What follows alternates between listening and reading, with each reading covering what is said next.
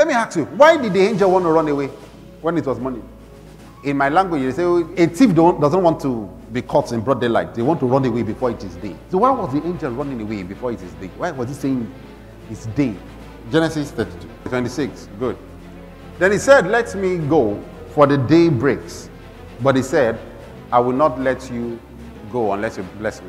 So do you think he was trying to run away so that people will not catch him and know that he's an angel? Remember that he took the body of what?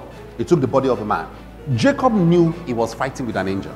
If Jacob did not know he was fighting with an angel, he would not ask for blessing. Am I right? So it means that there were other people that could have discerned that this man is an angel, not just a man. Like Abraham discerned, like Lot discerned. Am I right? Good. Why was he trying to run away before morning? What are you trying to hide, angel? Angel was ashamed that another man was winning him in battle.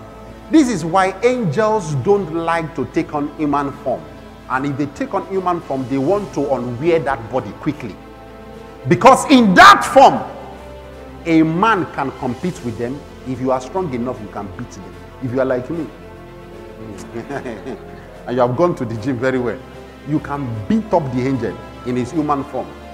Because, let me shock you, because in their human form, you have a greater advantage than they are. That's if you know yourself. Because in their human form, their spirit still remains in the class of angelic spirit.